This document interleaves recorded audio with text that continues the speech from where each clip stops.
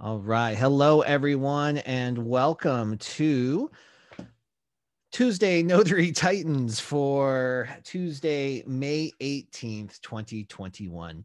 My name is Bill Soroka. I am the author of Sign and Thrive, How to Make Six Figures as a Mobile Notary and Loan Signing Agent. And I'm the host of the Side Hustle Lounge podcast, where we get to talk about legit business opportunities, personal growth and development, lifestyle design, and adventure.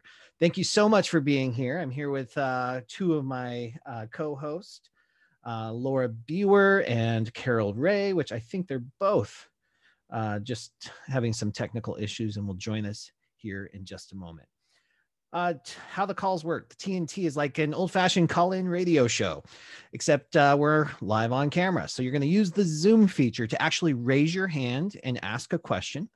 When we call on you, if you would please tell us your name, if we don't know it already, the state that you're in, because that has an impact on our answers, and then directly ask your question. If we need some backup, we'll definitely get in there and ask you for that as well. These replays are posted to my YouTube channel at youtube.com/notary coach. Plus, we send them out via email as well. Laura, are you back on with us? I think I talked too fast. Carol Ray, are you on with us? I am. Sorry. Hey. I was on a wrong link. Yeah, no problem. Glad you made it. Would you like to introduce yourself to the audience? Sure. My name is Carol Ray, and I'm the founder and owner of Notary2Pro.com, retired escrow officer, manager, and in business teaching notaries all over the country for almost 12 years now. Awesome, Carol. Love that you made it. Do we get to see you on camera today? I don't know if you want to. Yeah. I'm in my new office. Oh, I love it. Let's see. Beautiful. I have a room now. It's just my office and my new digs. Oh my God, did we have a storm? Are there Texans out there today? Oh. I think we have quite a few. Yes, quite a few. The lightning, the thunder for hours, and it was those crack, crack. And we finally, this is not the first storm. It's like every other day. There's storms now, but we lost our electricity just for a couple hours. But oh my God, it's scary. I'm so glad that you made it back just in time for TNT. It's meant to be. Nice. All right. And then I'd like Laura, I'm so glad that you made it as well. Would you like to introduce yourself as well?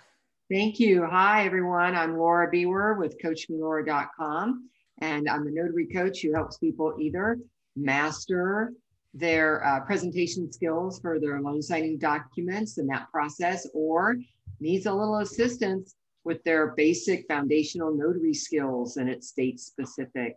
And I also have the Laura Biewer Presents Replay Library, where you can build lines of specialty in the general world.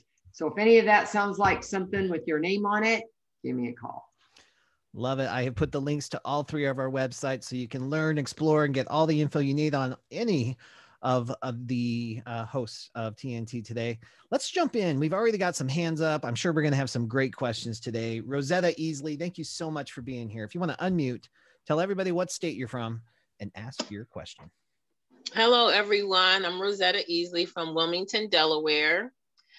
I would like to ask the question about other streams of income as far as being a notary public. I have seen some of the videos with the NNA and some other videos out there with different ways that you can, make money being a notary. I've completed the certificate for a field inspector and also a wedding officiant. Now I see on NNA, there's a class, a training for immigration specialists.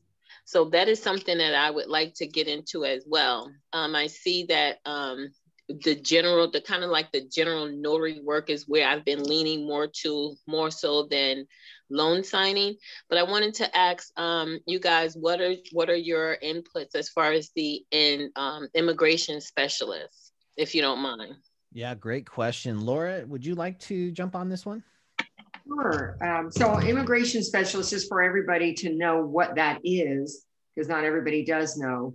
And that would be a person that for hire will help another person fill out their immigration forms. And you don't have to be an attorney to do this, but you're really a form preparer. You cannot give legal advice. And so some states have requirements in order to step into that role. I don't know off the top what Delaware has, if it has any. Some states have no requirements and you can just open up business and do it. Some require to have a special bond, some require to have training. So you have to find out, and the NNA can tell you, if that's where you're looking at for your training, what the requirements would be for your state, if there are any investment requirements you need to worry about. Okay. Okay, that it just seems like that's something that I would really like to get into. I have a couple of co-workers who saw that, you know, who know that I'm a notary, and they've also gone and got their commission. So they're like, oh, we're gonna build a team. I said, let's do that. So Love that. So this has been really, instead of, you know, it started out like a quote unquote side hustle, but it's really turning out to be something that I really enjoy doing. And I'm looking here in the future to, I'm doing it part-time, but actually to do it full-time now, to leave the hospital and do this as a full-time gig for me. And I thank you guys, because I watch your videos, I watch, you know, your YouTube things, and I try to get on TNT every Tuesday to even if not tax a question, just hear what everyone is talking about. So I appreciate all the input and all the information you guys put out there. Thank you so much. You're so welcome, Rosetta, and welcome. I love that you're loving your business as much as we do. There's so much opportunity. And the only thing that I'd like to kind of piggyback on here, when it comes to creating additional streams of revenue in your business, I invite you to remember that it's not always the additional stream of revenue or the business or the service or whatever it is, isn't necessarily associated with your notary public commission. There's a lot that we can do under our notary umbrella, is what I like to call it. Sometimes it has to do with your commission certificate. Sometimes it's not. Like the wedding officiant is a great example. Some states you can officiate weddings just by having your notary public commission. But in most states, you can't. So in most states, you have to just go out and become a wedding officiant and then become a notary public. So they're separate, but together you can build that under your notary umbrella. And there's so many other opportunities. The field inspection is a really natural fit. The fingerprinting is a really natural fit on that. Okay.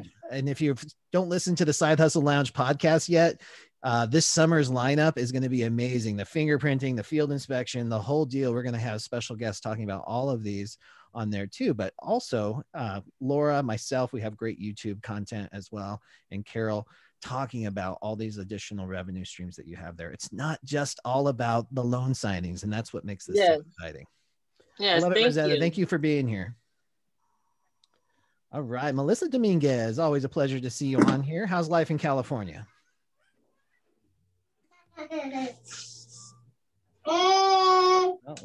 Lindsay jumping in there. Hold on. Oh, sorry. Yep, no problem. All right, there you go, Melissa. Okay. I have hi, everybody. Thank you all for everything you do for us every day. I never talk much because I'm nervous like that, but I can do the loan docs because I know what to say, but you know what I mean? Anyways, I had a question on deeds. I had many part signing, but there was deeds to the metro. They were doing the underground things, but there wasn't any notarial wording or anything. So just in general for future, I don't know that it ever got stuck in my head. Deeds will always need to have a cert, even if it doesn't say anything like that at the bottom or something.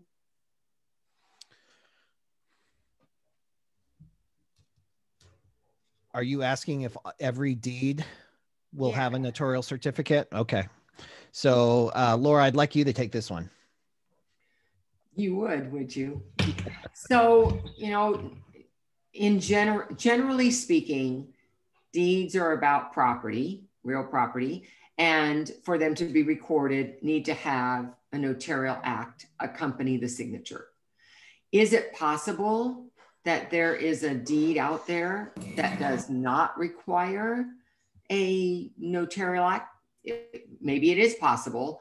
From our perspective, that would not be the question. The question I would ask is, if I'm being asked to notarize, I need a notary certificate.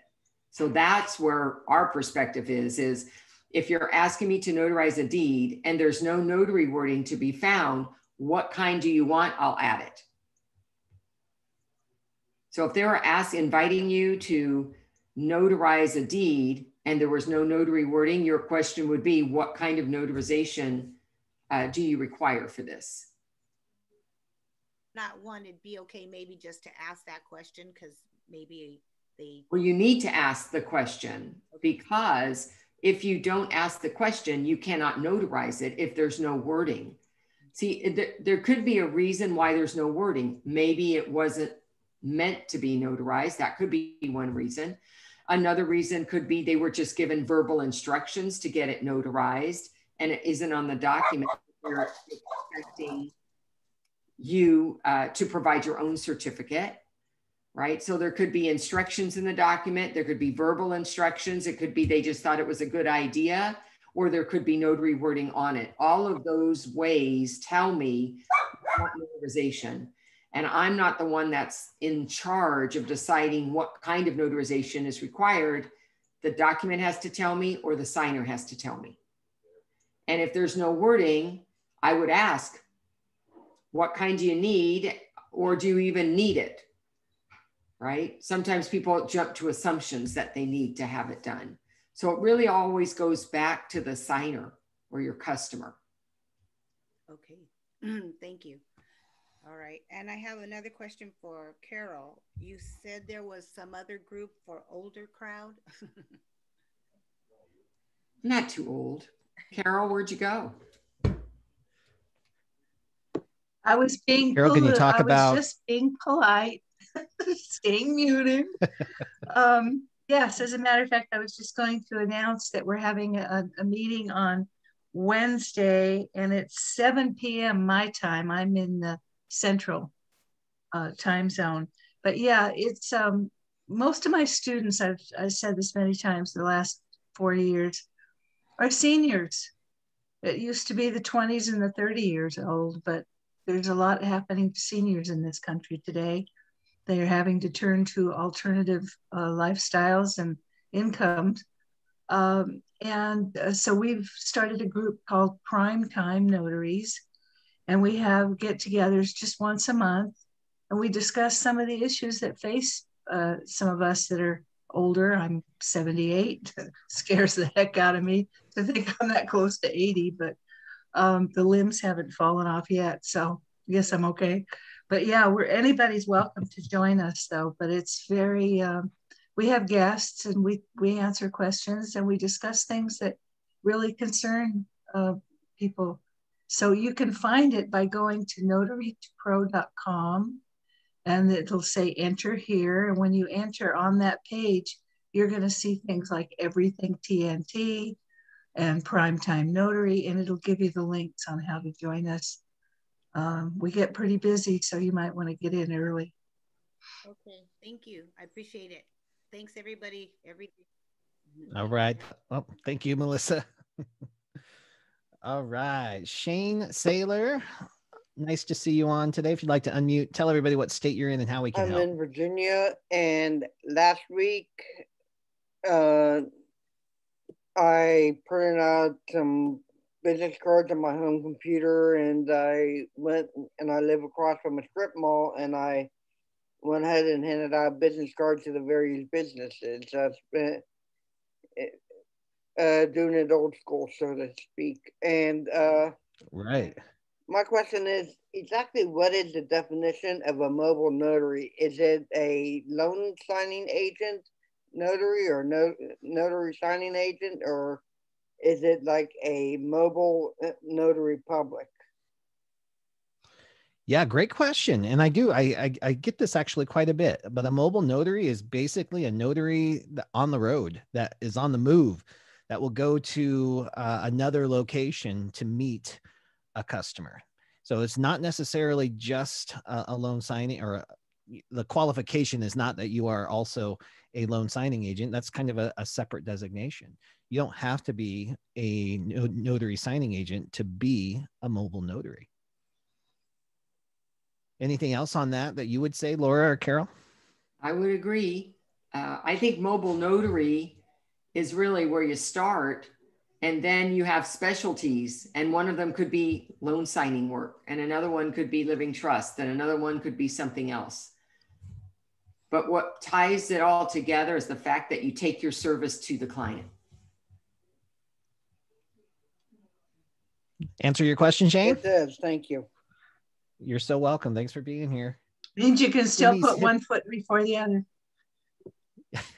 Yep. Yeah. Denise Hibbert, thank you for being here. Would you like to unmute, tell everybody what state you're in and how we can help? Good afternoon, everyone. I'm in New York. Thank you, Laura, Bill, and Carol, for always having this forum of sharing and learning. Much appreciated. My question is there a scenario? I do mostly general notary work, but I have done the coursework for loan signing, so I get calls every now and then.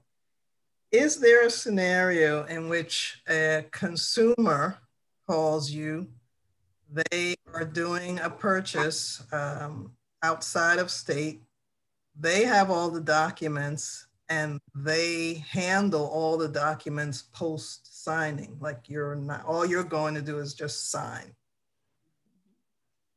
Yeah, I do those all the time. Yes. I mean, I maybe like those Carol better. or I like those better than having to scan back and do all that stuff. But I just wanted to make sure that there was nothing, you know, out of the ordinary. Nothing fishy. That they're handling all the documents. Yeah, it actually happens quite often. A lot of times, borrowers, when they hear like from their closing agent or their title company that the fee is going to be $150 or $200 or $300, sometimes they're like, no, I can find a notary cheaper. So the escrow company will say, all right, we'll send you your docs, or you can download them from the portal. You print them out and you find yourself a notary. And then of course they'll call around and they'll find out that that's the going fee. So they're like, all right, fine, that's fine. We're just going to take care of that. A lot of times what I find though, is that even if I'm facilitating the signing as normal, sorry, we got somebody unmuted here, maybe. I still take control of the documents afterwards. So there's usually a shipping label. So I'll drop those off as part of my service at the FedEx or the UPS store. Sometimes not. Sometimes the signer wants to take care of it all and facilitate that part of it. And that's okay too. But it's pretty common. I'd like to add something to that. Yes, please, please. Okay. First of all, when my new students have that happen to them, they don't know what to do. They get all shook up. Trained that was me. Title and signing services. So that's funny. But one thing that does happen sometimes is that you have the opportunity to take those documents back to a title company. And even if it's 45 minutes or an hour away, sometimes it's really a great thing to be able to take it back yourself. Always want to hand them directly to the title or escrow officer, and it could mean work for you. I've had that happen with several students. Okay, that's a good perspective. Thank you. Yeah, that's a great suggestion. I just wanted to piggyback on the immigration real quick. Papers. Don't you have to speak another language most times? Not necessarily. You can use an interpreter service. Okay. All right. Good Great question. All right. Thanks, Denise. Larry Greer, great to see you back. Hi. Thank you for having me back. Well, just having me back. Great to be back. Yeah. What state are you in? California. All right. And I'm back with kind of a weird situation that I have a question about. I did a buyer closing last week, and the deed, they didn't attach a notary sheet. They just attached a piece of paper that said notary attached acknowledgement. I'm like, okay, you told me what you want, but I've never seen a deed like that before. So I did it. And in fact, I ended up attaching California acknowledgement forms with almost all of the notarization. And I made a little mistake in that I thought that all the FedEx offices didn't go out same for next day delivery if you dropped off after 5. So it was after 5 when I finished. So I figured, well, I'll just do it in the morning. So I sent a note to the signing agency letting them know that. They seemed to be okay with it. Then the next day, I got a frantic email demanding to know why this was delayed, why this happened. And it turns out there was a specific office here in the city in San Francisco that was taking late drop-offs for next day delivery. So I did what I could to clean that up. And then 3 days later, I get another urgent text from the signing agency saying that the title company wanted copies of my journal entries for this particular transaction, which I know that that's legal. You can do that in California.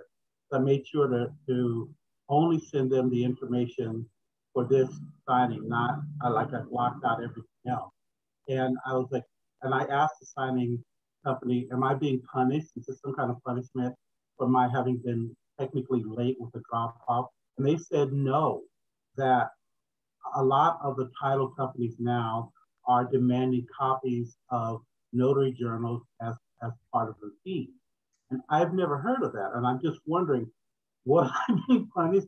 Or is that something we're going to have to start looking at doing too, making copies of our notary journal and sending along with the documents? I've heard of it. It's just not common. I don't think it is common. And I don't think a lot of title companies are asking for it, but it is happening.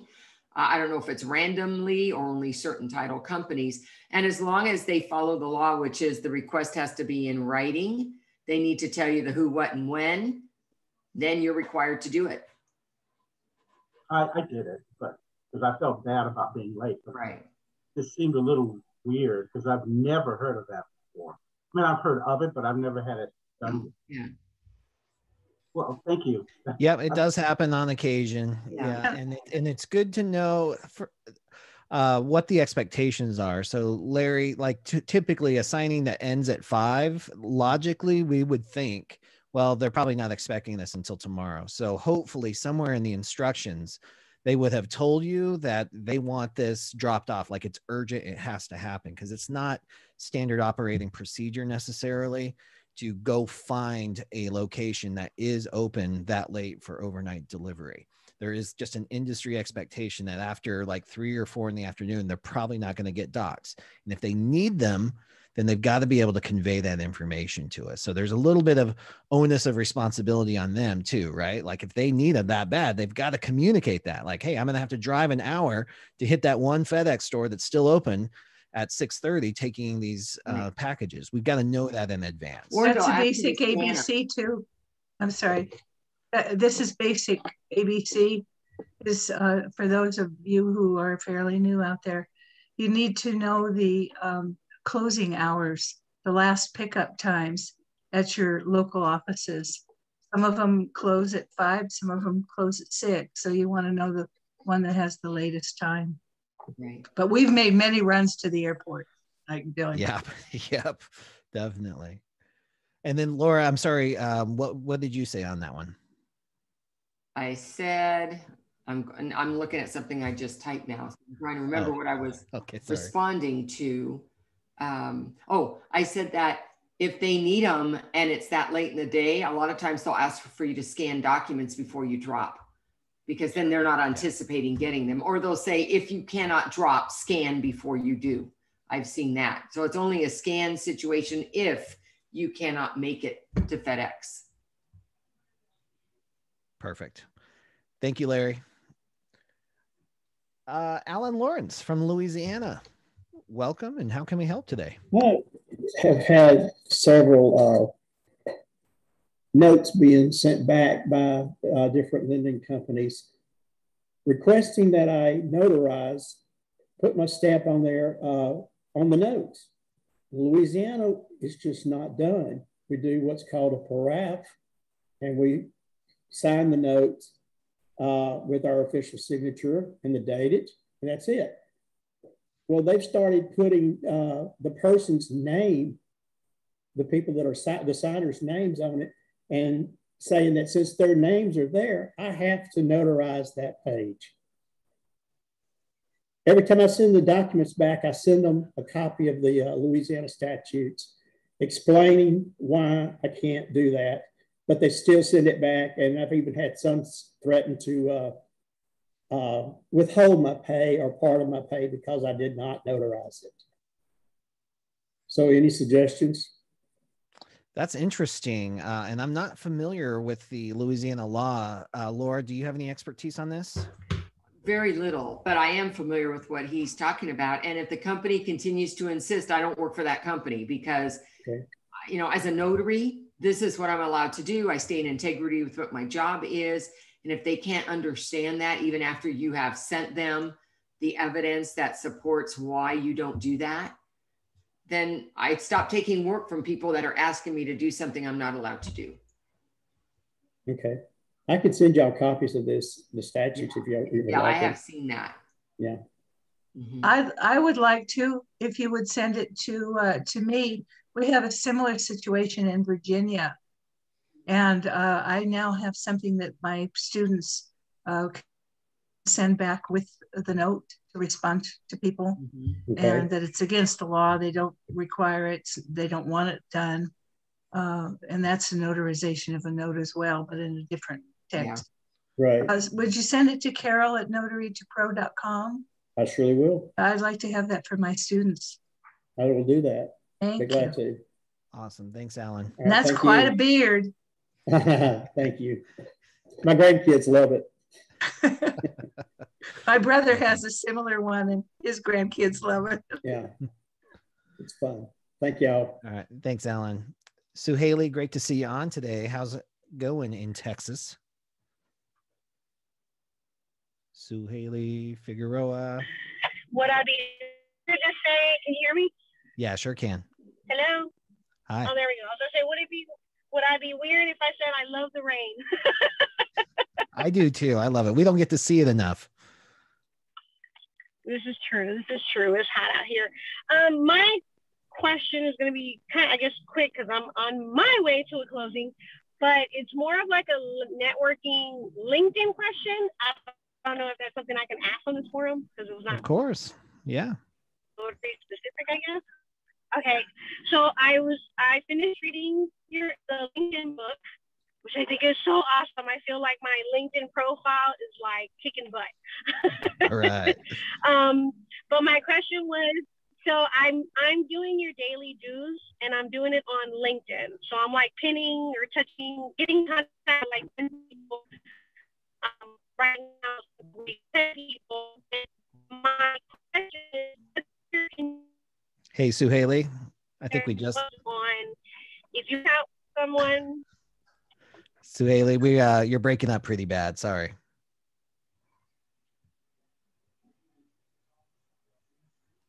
All right, we'll come back to you, Sue Haley. I might have lost her altogether. Yeah, I think so. I think Fell into one of the culverts and they're all filled with rainwater. But yes, LinkedIn is awesome if that's the answer to your question. And yes, the daily dues, those 10 habits I did to scale my business from making $1,000 a month to $20,000 a month. I did 8 of those on LinkedIn. So yes, it's amazing. Hopefully we'll get Sue Haley back. Terry with an I, thank you for being here. Would you like to unmute and tell us what state you're in and ask your question?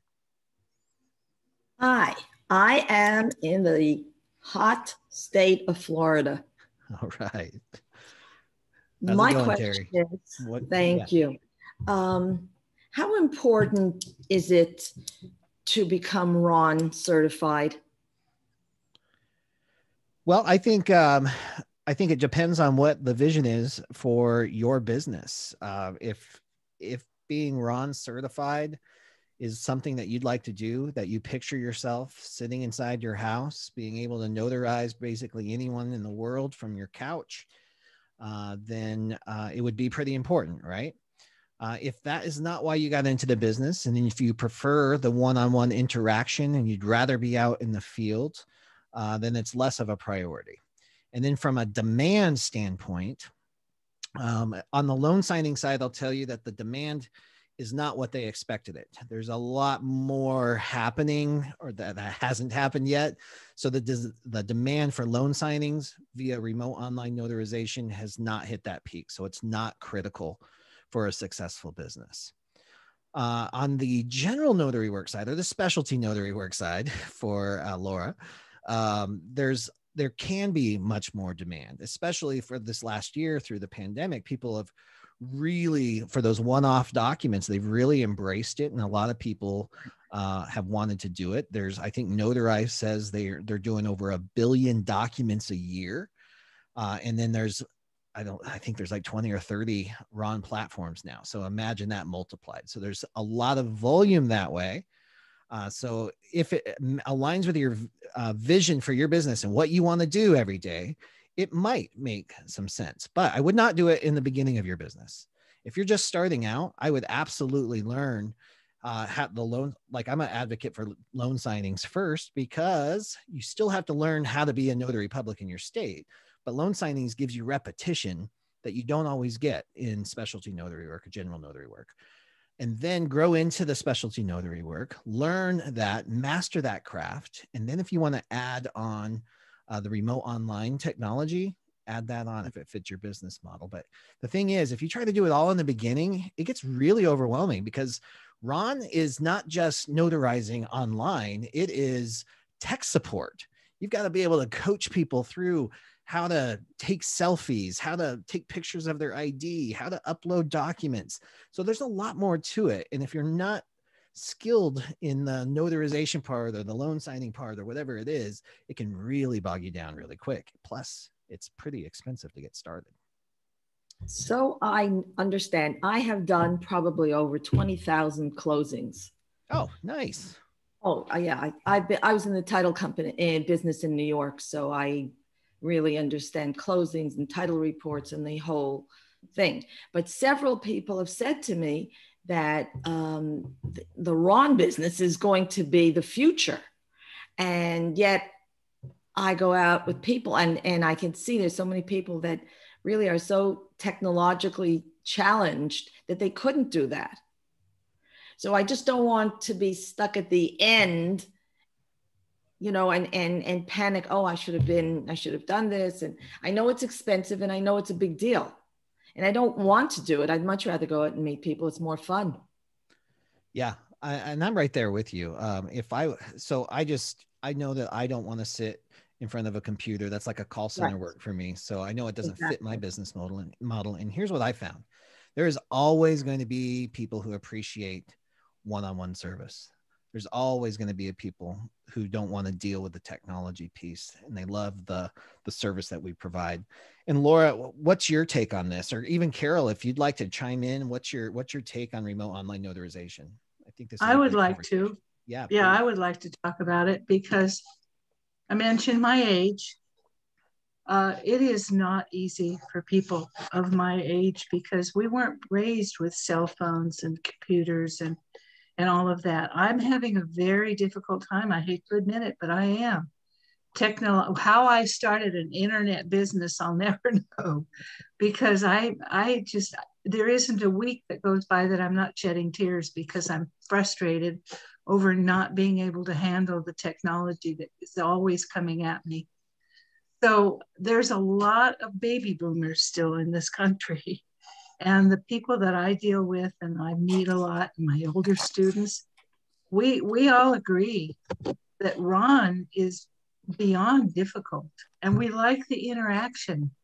A lot of people, especially older people, don't have as many connections. Their children are grown and they're away. So we really look forward to interaction with people, whatever way we do it. And I think that it's going to be many years, if ever, that RON completely takes over. I do. One of the very first RON, I told you this story before, that when RON was first out of Virginia, the company called Notary, one of the owners, one of the creators of the first RON platform, flew out to my home from Boston to California to demonstrate because I was very vocal about not being trusting with that, Ron. And they got started there, and it's been very expensive. I will say that he just called me recently, and I may have said this before on TNT, but they no longer charge. There's no platform fee. They charge you as you go for documents, but there's no expensive fee for that. But barring that, it's just it's very expensive for you to get started with most of the platforms, and it's just the technology of it, I think, will keep it from expanding to a whole generation of people. I hope you're right. Thank you, Carol. And Matt would like to say something. Matt, you always have some good things to say about this. Thanks, Phil. Terry, I share your concern. And, when RON first started, the technology sector and the real estate sector said, oh, this is going to be a helpful tool for everyone. But that has since changed. And their attitude now is very different. The American Land Title Association, the National Association of Realtors, and the Association of Mortgage Bankers now have pretty much teamed together in an effort to make this the ATM machine of our industry. And if anybody remembers the ATM machine, it pretty much put bank tellers out of business in a matter of 5 years. So they have now introduced a national bill that is so restrictive that it will not only impose RON on every single US notary, but it prohibits states from legislating against it. So it's a grab at states' rights too. So we have a very big fight coming. And I think that every single notary, whether you'd like doing RON or you don't like doing RON or you are undecided, should be very concerned about the Secure Act of 2021. Obviously, I'm going to keep everyone updated on this, but like I said, we have a very big fight coming. You need to be updated and informed on this now, because what I see happening is much like you alluded to, Terry, which is title companies, lenders, and realtors will tell their customers, okay, here's our process, here's what you're going to do, and that's that. So the consumer won't even get a choice anymore. Much like when I go to the bank now, if I walk over to the teller line, they walk me right back over to the ATM machine. And so we need to, as notaries, we need to fight for our office. We need to do what we took an oath to do, which is protect consumers. And that includes protecting consumers' rights and privacy rights as well. So I need everyone's support. I need everyone to come to attention now. This is the calling all cars moment I've been warning about for years. So please follow the California League of Independent Notaries, sign up for our newsletter. I've been working with many people across the country right now, Roger Brill with the Ohio Society of Notaries, Mark with the PAN, Tim Reiniger, Bill with the NNA. Everyone is very much concerned about this. So if you have questions, please feel free to reach out, Matt at mmmobilenotary.net. Wonderful. Thank you, Matt. Terry, I hope we did a good job giving you some perspective there. You have. Thank you very much. Thanks for being here. All right. Randy Venters, welcome back. You want to unmute? Tell everybody what state you're in and how we can help. I'm from the state of Washington, and I got a whole bunch of questions, but I'll try to pair a couple of them together. So I did a loan signing for a signing service, and those people became a direct client because they're house flippers. And my first question is they've tried to tell the title company that they want to use me, and the title company has said, no, you have to use our notary. Is it as simple as them just writing in, we're providing our own notary in the contract? Yeah, sometimes I have been written into the sales contract on properties before, which definitely helps that. But the usually the nature of the way this stuff works is a title company can't force that on you. So you've got a choice in that. Carol or Laura, have you had any other experience with that? My experience has been that although we are listed as one of the choices a signer can make, you know, there's certain things that signers don't have any choice about. And then there are certain things we do have a choice about. And if you work with that particular title company, they say, yes, you have a choice of notaries, but it has to be from our list of notaries and you can choose one of them. And that's how they, you know, kind of get around you having a true choice. So if they don't let you write in into the contract, then, you know, it matters. I guess it matters on one of two things. One is you might want to ask an attorney that question because we're not legal people. Can they force you to use within the confines of what they offer, or do they have to let you use any notary who meets the qualifications of the notaries that they utilize? Or the other one is if they're not happy with being told they don't have a choice, they might choose a different title company. And that's exactly how it has gone for me, where if there's any pushback from the title company, if the client has enough power, like meaning they're closing enough deals, right? They'll say, well, we'll go to a different title company, but this is going to be my signing company. This is going to be my signing agent. He's part of my white glove team. He takes care of business.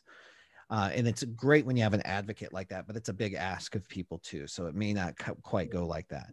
Usually a title company, even if they have the requirement of approval with them, they'll at least let you start the process so you can get approved with them as the title company. And then you can be assigned those assignments. Mm-hmm. All right, thank you. And then my second question is, so this couple, they were doing a HELOC, and I'm kind of in the middle. I'm in the Seattle area. I'm kind of in the middle of 3 counties.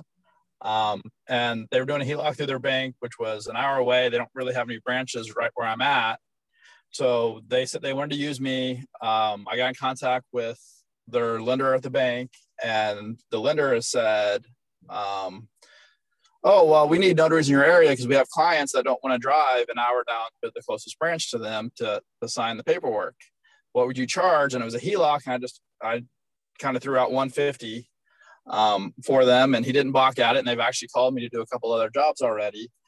So that kind of leads me to my question is, how do I figure out kind of what the going rate should be for direct business in my area? Because I know for the signing services and a few companies I've talked to about direct business, they want to way lowball and offer way less than what I think I'm worth. Yeah, signing companies, they're taking a little piece of the action, but whenever you're working direct, if you've got clients who say yes to $150 on a HELOC, that's a pretty good industry standard there. In fact, I would say it's even on the high end for HELOCs, depending on how much paperwork there are involved. But that's exactly what I charge in Phoenix, unless I'm open or I'm getting high volume and they want to renegotiate or something like that.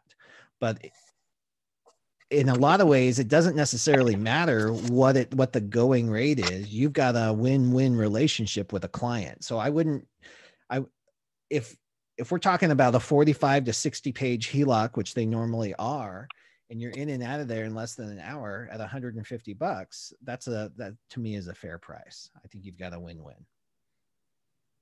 The only other way that you're going to get additional market information is to do market research, Randy. So you're going to call, like the traditional way of doing this is calling your competition and asking them what their fees are. And takes a lot of work, and you never know if you're going to get valid information or not. Plus you've got to have a notary that answers the phone. Carol, Laura, any other feedback for someone like Randy? Well, I think that if with this particular one, and I guess where I was going is where you started out, Bill, is remember, not all signing services and title companies are the same. And so you can see a huge range in fees that are offered or negotiated for services. And you want to think about who you want to work for. If you go to work for the dollar store, because, you know, those are the signing services that people use the word lowball. I don't really like that. What I like to say is they're working at a certain price point, and that's where they're doing their business. And if you choose to work with them, then you agree basically to work at that level.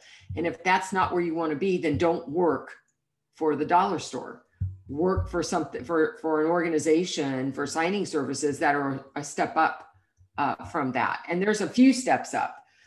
So if you've got 150 sitting there with a HELOC, that tells me that they're not going to be taking advantage of you. They're not going to say, you know, I want a refi for $85, right? They're going to give you, commensurate pay for the work that's being expected. And then just for the rest of us, remember, not all of them are the same, and they work on different price points, and some work on the discount, and so their fees are low, and there may be a purpose for that if you're new and you want some experience. But if that's not your purpose, then maybe that's not where you want to work.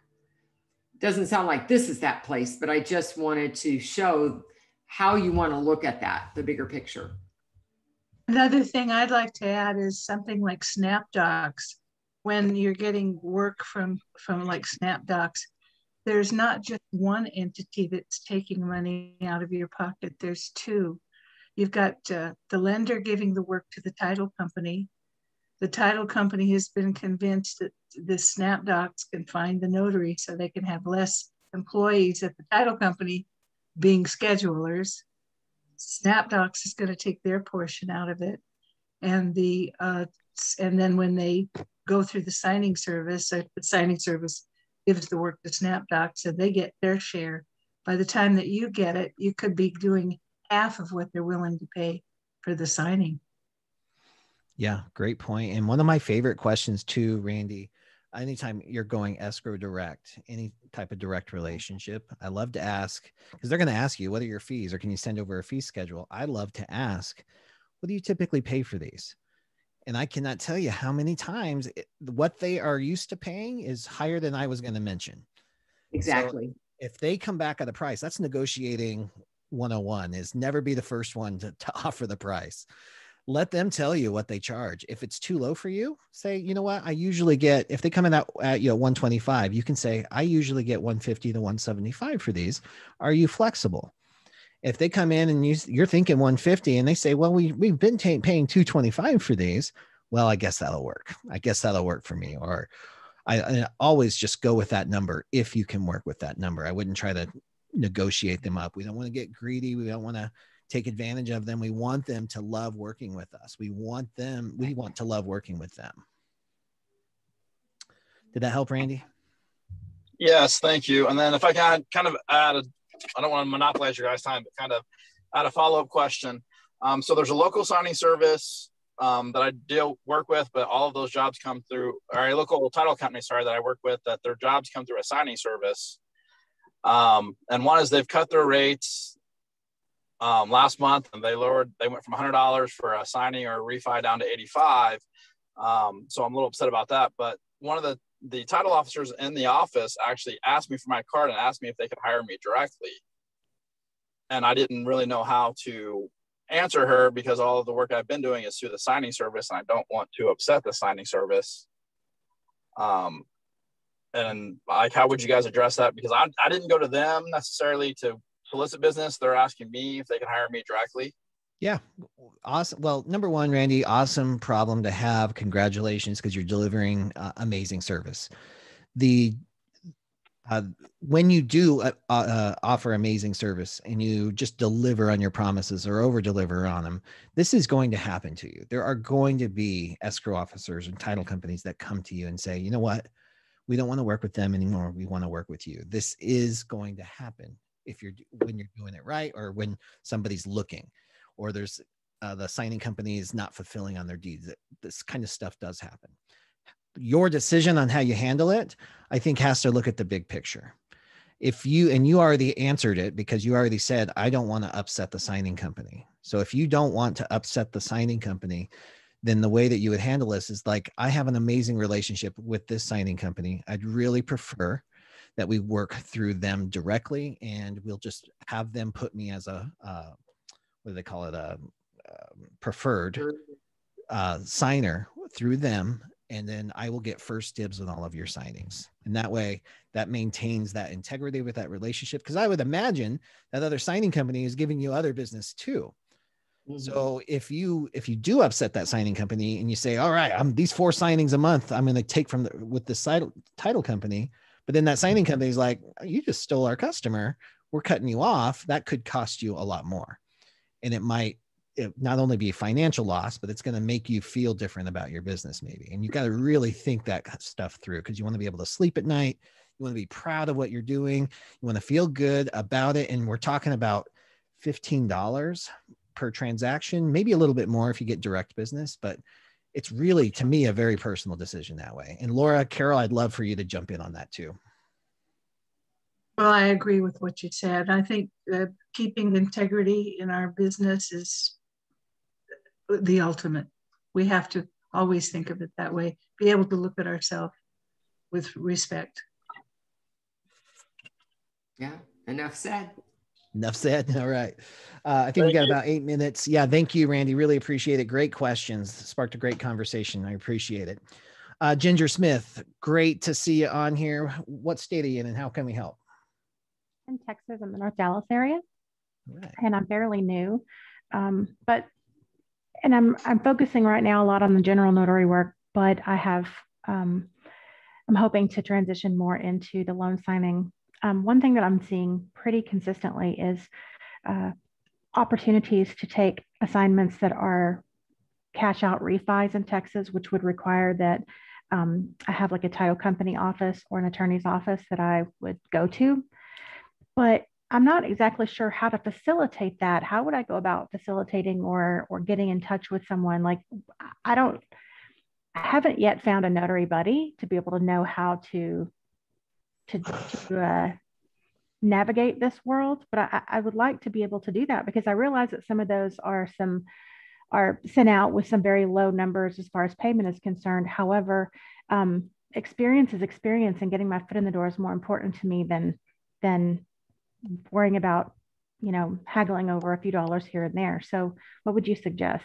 Great question, Ginger. And just for anybody listening, this is a very state-specific issue in Texas when it comes to home equity lines of credit, HELOCs, and cash out refinances.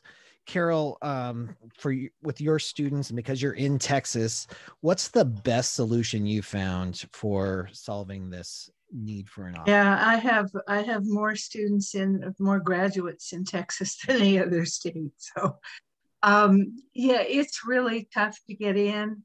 The title companies don't want to lose business. They're not anxious to have you in their offices.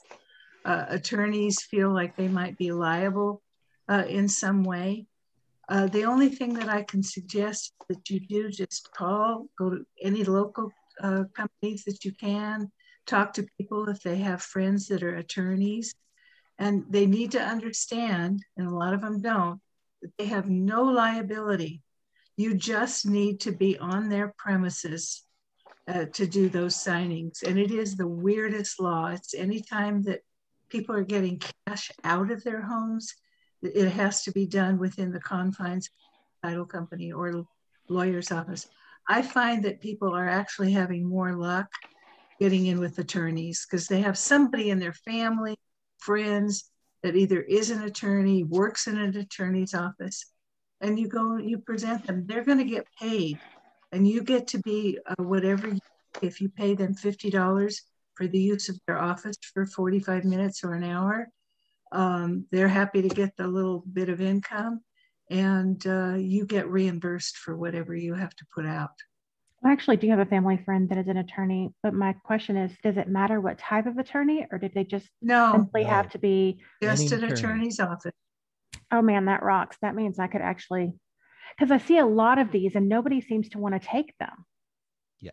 And so they flood I get so many, and I feel like there's got to be this niche. And so if I could figure this out, it would be a great way to get my foot in the door and start getting some signings under my belt. Yeah, we have title companies. I've got some companies out that hire our graduates, and they're thrilled when they we send them somebody who can get into a title company or an attorney's office.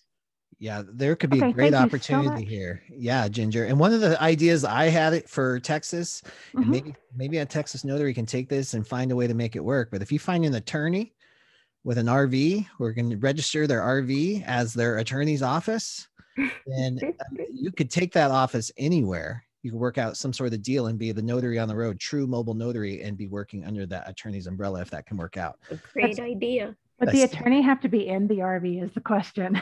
No, I don't think so, because it's just their office, their registered office. So I'm sure there's got to be a way to make it work. And if I have to move to Texas to Very figure cool. it out, I might just do it.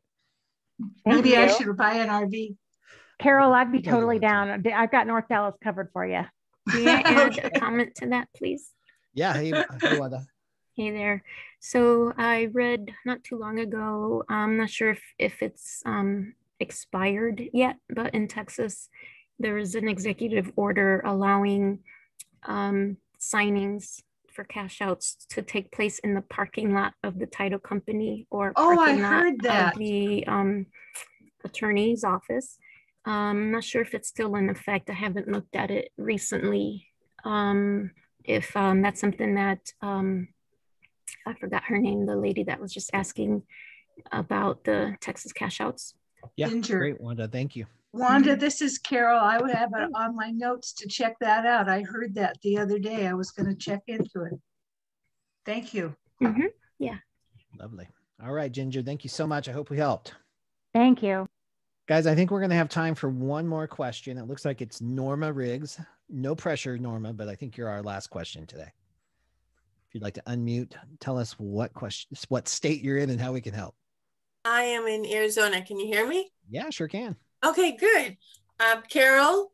Yes? Last week you helped me with my first expired ID, and I wanted you to know you were absolutely right. You were right on the money. I had conflicting information from the Secretary of State and the NNA, and I did what you said, and I called them back and asked to talk to someone else. And good. You were exactly right with your dates and everything, so thank you. I bought the Modern Journal of Notarial Events. I didn't find any place where it says I couldn't use it in Arizona, so I'm going to use it. Do you know? I think it works here. Yeah, I haven't seen anything. And the one thing I have a question is that affidavit of property value. It doesn't come with every signing, and when it does, the borrower is supposed to fill out some blanks, and usually what type of deed is the one that really throws them off. And I'm not supposed to tell them what type of deed to put on there. Do you know which form I'm talking about?